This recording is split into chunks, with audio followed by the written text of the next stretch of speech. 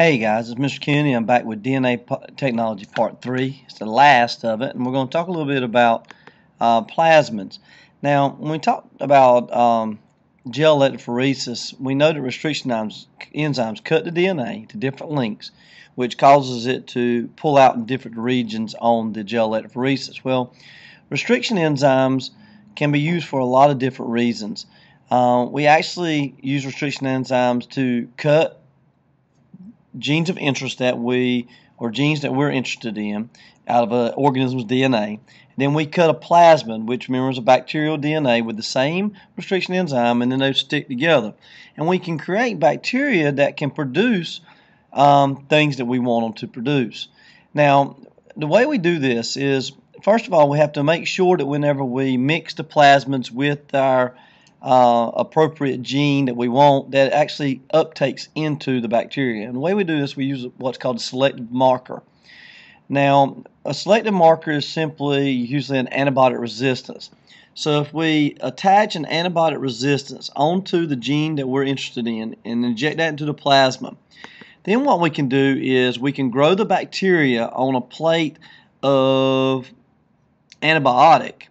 And if it doesn't have the antibiotic, it dies. For example, so if we look over here at this plate, this is the plate with all the plasmids in just a nutrient broth plate, and all these different types of bacteria are growing because they all can grow on this broth. Now, if we put it with ampicillin, which is an antibiotic, inside the broth, then the only ones that are able to grow are the ones that not only took up the marker that we're looking for, but they also took up the ampicillin resistance. So we're able to get just the plasmids that successfully up to what we want them to take up. All right. Now, we can also make sure that the gene works. For example, to make sure that the LAC-Z gene is broken or not broken, and make sure it works in this particular example, what we would do is, if the bacteria has taken up the LAC-Z gene that is actually working, cause it to turn the bacteria blue so we know it works. And in the other case, if it's not working, then the bacteria stays white. And this way we can even select if we want the particular gene to be functioning or not functioning, and we can select them from there as well.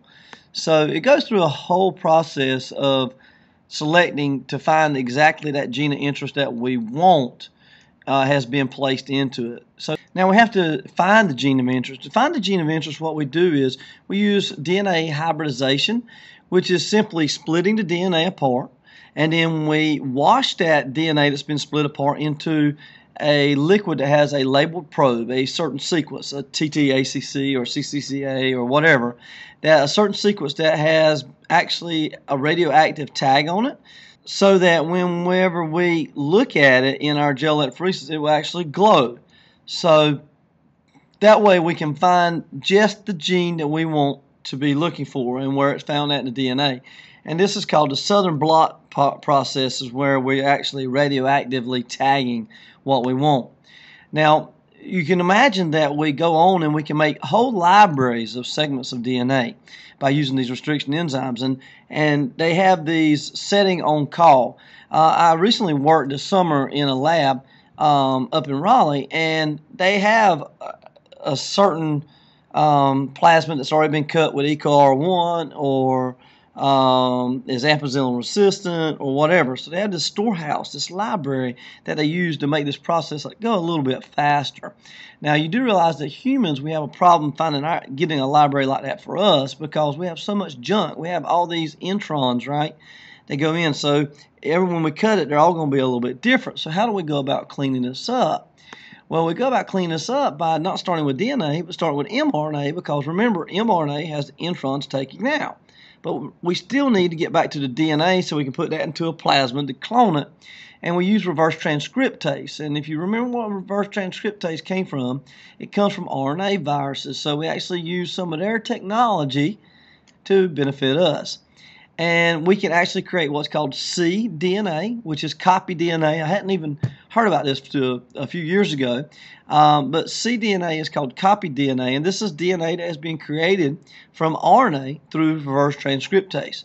And you know, we've used this technology to make things like insulin, where we've taken RNA, we've converted it back to DNA, we've put that DNA into bacteria and made bacteria make human insulin. So just think about what the possibilities of all this occurring are. It blows the mind, really. Anyway, I hope you have a wonderful day, and I will talk to you soon.